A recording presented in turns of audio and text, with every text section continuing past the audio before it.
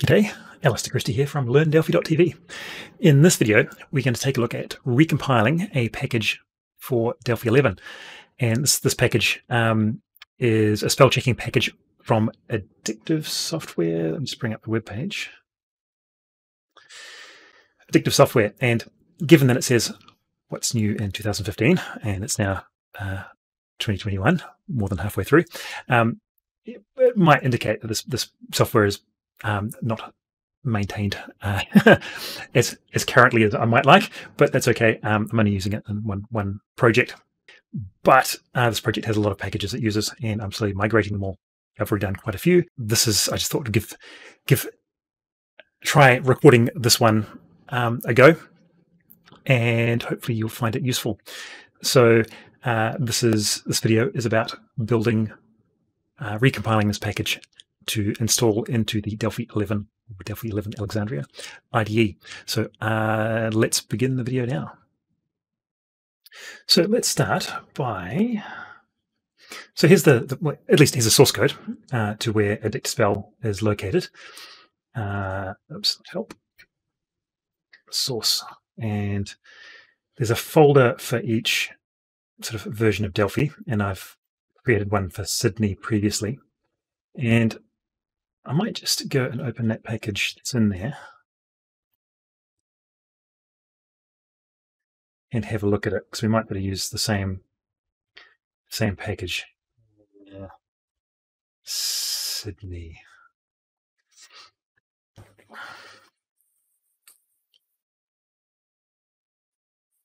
And I'm just going to have a look and see where the source code is being compiled to. Okay, same folder. So ideally, so if we go back to one of these other another package I've used previously.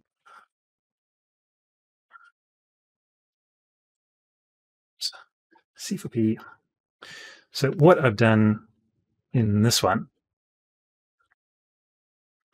is in the options, in the compiler, I've set the output directory. So you'll be familiar with the platform and config. So that's Win32 debug. But this is the product version, which is 32, 22, something like that. So basically this means I can use the same package in each version of Delphi, and of course each configuration or each platform. So if we have a look at that one, which was in packages, I really need to sort out the locations, 22 for Delphi 11. So this is the source code for, what's that source code? The compiled DCUs for Delphi 11, and this is for Delphi 10.4 Sydney. And if we have a look in the tools options, languages, Delphi library, and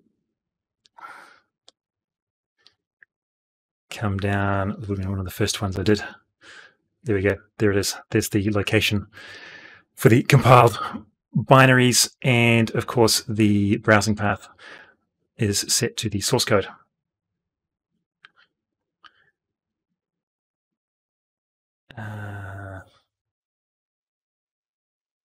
Somewhere there anyway, there it is. So just doing that, I've managed to use the same location for different versions of Delphi, but in this case I am tempted just to make a copy of that Sydney folder, and for it, I suppose it's Delphi 11, just because, and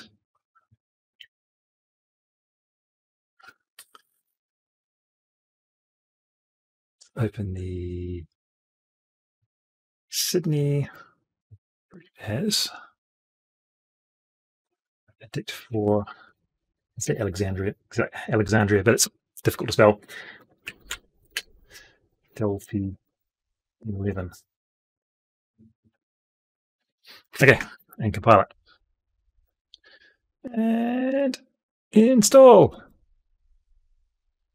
So it's installed a bunch of components into the IDE. We're not quite done yet because, and just going to delete that. Oops.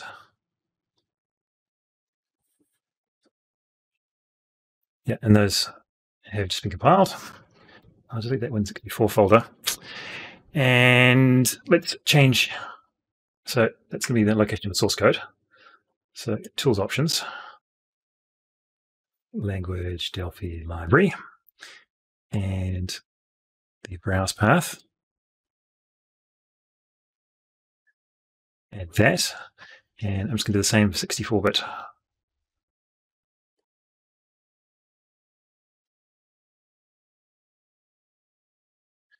And back to 32-bit.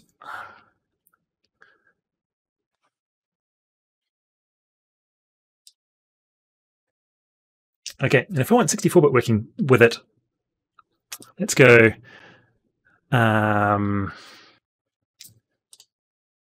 target platforms 64-bit there. No. Add platform 64-bit. And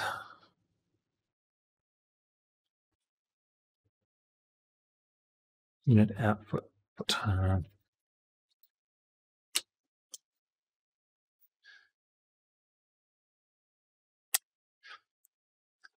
Let's do that and compile.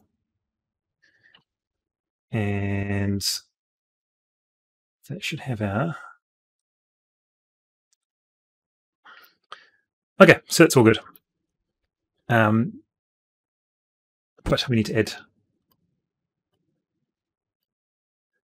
this path to our 64-bit library path.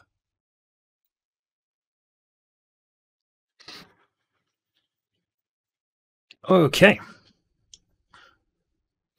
So that should be all we need for us to create a useful save changes.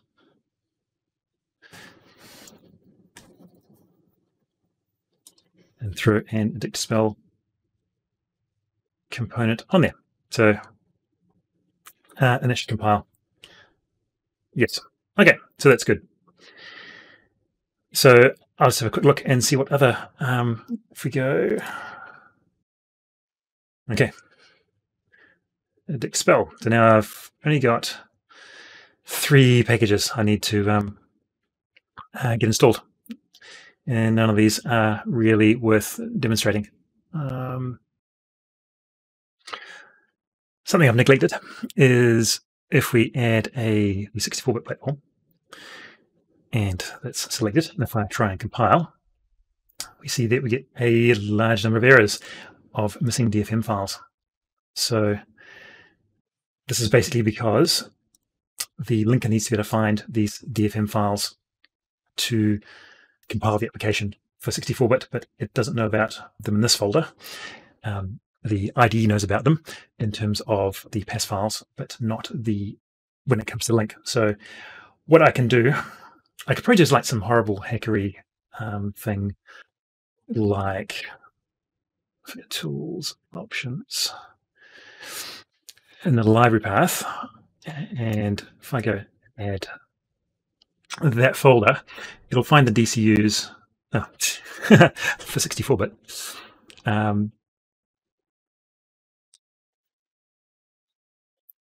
So it should find the DCUs first in the 64-bit folder, and then find the DFM files and possibly any resource files and have you in that folder. Let's see if that works. But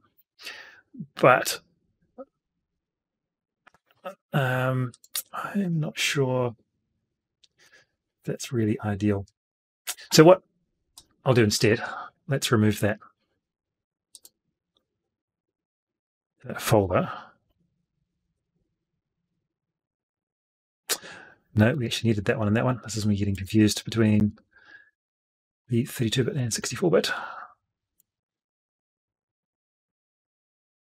Okay. Let's delete that one. So that should not compile again. 7 errors. So what I'm going to do is I'm just going to go star.them, and I'm guessing there are 7 of them, or 8. Okay, and throw them in that folder. And it might compile it, might complain about a resource, but it doesn't, so that's good. Let's just verify 32-bit still compiles just fine. Cool. So that should now work both 32 and 64-bit. I'm actually possibly not going to need this quite so much because of the spell checking available on memos, and hopefully DB memo, which I haven't tested yet. So that's that package all installed. A little bit of hackery going on, but I won't probably ever recompile that package again in Delphi 11. It'll just be there, and I can take advantage of it. So thanks for watching this video. I'm Alistair Christie. Hopefully it wasn't too much of a mess, and I hope you found it useful. Also, do check out my book, Code Faster in Delphi. You'll become much more productive if you get around to reading it. It's a short read, it's 160 pages, but it's got a lot of content in it. So thanks for watching. I'll catch you in the next video.